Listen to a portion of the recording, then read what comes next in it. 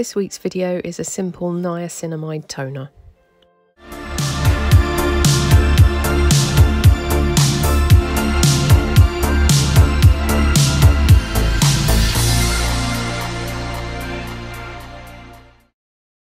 So the formula's on the side in percent and grams for you. We're first going to add our water, which is our solvent, and to that we need to dissolve our niacinamide. It dissolves really readily in water, so you shouldn't have any problems with this. It comes in powder form and you can get it from most suppliers. I get mine from aromantic.co.uk. Niacinamide is very good for things like rosacea because it helps to reduce water loss, improve the skin's texture, and it softens the appearance of fine lines and wrinkles, and it can help to reduce redness and inflammation, which is why I've included it in this toner. Also, it was a niacinamide toner, so it would be silly to leave it out. So add that to your water, and then you want to give it a really good stir until it completely dissolves, which it will do quite easily, and you'll see the water go clear. Make sure you agitate it enough to get all those little bits dissolved, and then once the water's completely clear you can move on to your next ingredient, which is our witch hazel. Now this isn't normal witch hazel, this is witch hazel hydrolate or distilled witch hazel. This cleanses to remove excess dirt and build up on the skin to clarify, so ensure that you get the distilled version as this is designed for cosmetic use, and it works really well in toners. Then I'm adding aloe vera juice, as this is soothing and anti-inflammatory and also hydrating. It just helps soften the toner and just make it more calming, and can be quite cool to use. It's very nice in summer, it's very refreshing. I'm just adding that with a pipette so that I can control the amount that I'm adding. And then I'm going to add some green tea extract. This soothes and calms irritated skin. It can help improve skin elasticity, and it's really good for conditions like eczema and rosacea.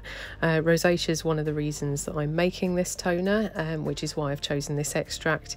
It will change the colour of the final product, obviously, as you can see here. So if you want a perfectly clear toner, you may want to use a different extract that doesn't have any colour to it like this one. But I do recommend this for those conditions if that's why you're making it. And then you want to add your vegetable glycerin, and this is our humectant. I always recommend you add a humectant of some sort into a formula like this. How much you add is completely up to you. I like to keep the glycerin percentage fairly low, as it can be quite sticky in the final product if you add too much, depending on your formulation. Once that's added, you need a preservative because it's a water-based product. I'm using Salagard PCG. This is a broad spectrum water soluble preservative, but you can add a different one depending on your preference. I get mine from aromantic.co.uk. I'm not an affiliate, this is just where I've bought these ingredients. Then once that's added, you need to stir this really well to get everything combined. It will go a little bit cloudy initially, but it does clear up. And then after that, you are going to need to check the pH. There's various opinions on the optimal pH for niacinamide, but most people seem to fall in at around 6.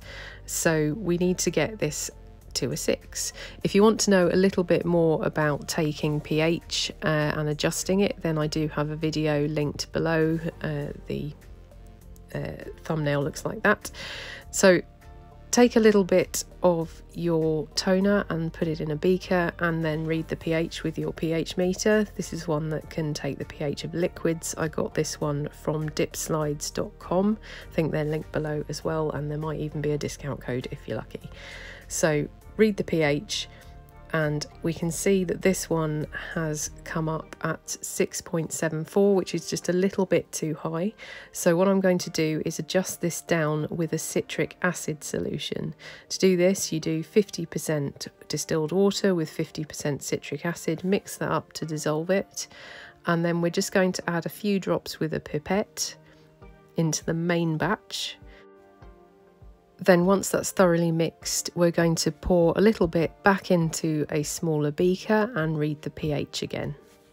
And we'll do this as many times as we need to get to the optimal pH. I suggest doing it in tiny drops at a time because you don't want to go too far in the opposite direction.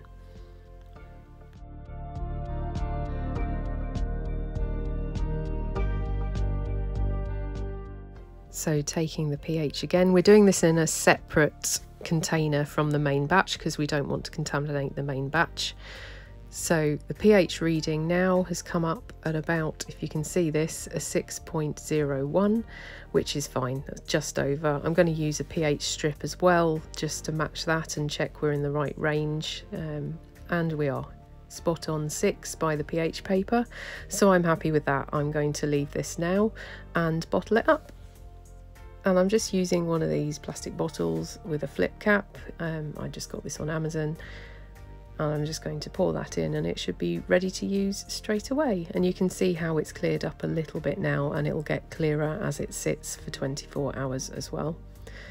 And to apply this, you just simply use a cotton round and just wipe it on your face. And I did see some quite significant reduction of redness on my cheeks after using this in the evening. The next morning it was quite a lot less inflamed, so far so good. I'm quite happy with this.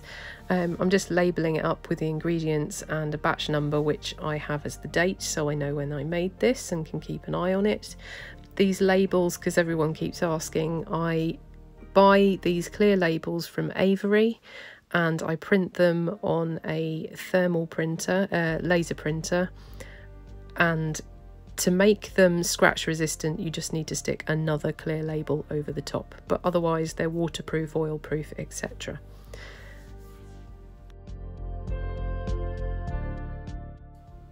And that's how I've made a basic niacinamide toner. If you have any questions, drop them below. Otherwise, please do subscribe and leave any other comments, and I'll see you next week.